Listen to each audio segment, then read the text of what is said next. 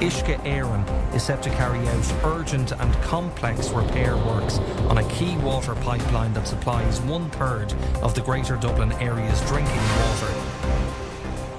The utility company said it has identified sections of the pipeline that are at risk of failing, as well as several leaks which will be addressed during the repair works. The pipeline can only be shut down for up to 28 hours before the water storage levels become too low, which could lead to widespread supply disruption. We're shutting the water main at 10 o'clock on Friday night. By early Sunday morning, we expect water to be back on.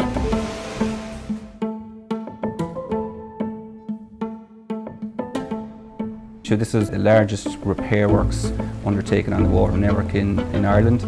And given the constraints, we only had a 28-hour window to complete the works over the August bank holiday weekend.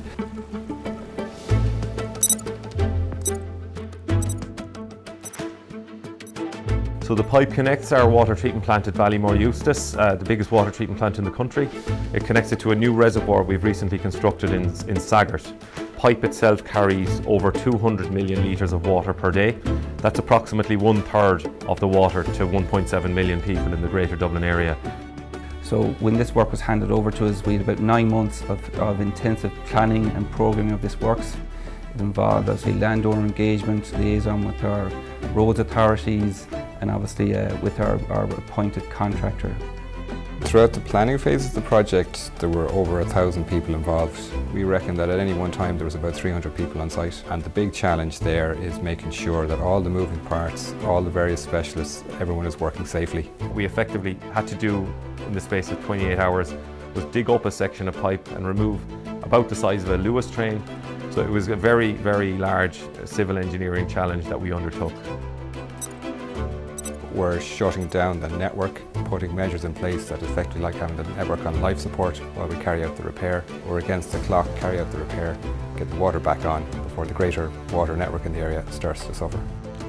We did put out a call to conserve water, and the public responded very well to that, and that certainly helped us to give our crews enough time to complete the work successfully and avoid any large-scale outages. We also had a lot of positive feedback as well from the local community where we were doing the works. It was always great to see.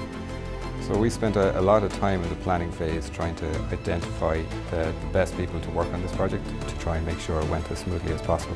My job remit within GMC is to manage and coordinate the contracts that we work under Uisce Éireann, and then coordinate with the project managers, construction managers and operational teams to ensure that we deliver projects on budget and within a designated time frame. Team leads, engineers, operatives, the guys in the water treatment plant, everyone really went above and beyond their call of duty. Yeah, so great progress today by all the crews. We've all the old pipes out, and we've 4 out of the new pipes in, and we've got 2 remaining and the special fittings. We've also got 4 out of the 5 leak locations finished, so we're certainly on programme, maybe slightly ahead, looking at BME ramping up maybe around 9 o'clock tonight.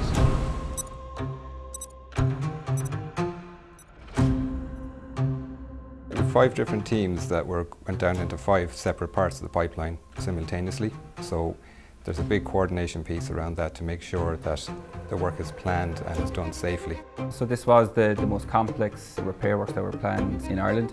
So it's not something we would have done every day of the week, certainly. We used a lot of our local experience and contractors, and we also leveraged off industry leaders both for their knowledge and also crews to work on this scheme.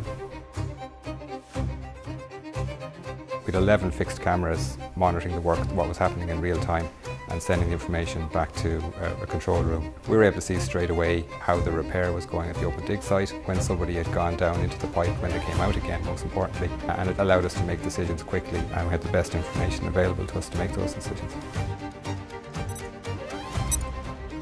I suppose one of the riskiest activities was always the confined space entries. Towards when we were near the end of the job, we had to send the crews in and do the internal seals at either ends of the pipe before it was sealed up.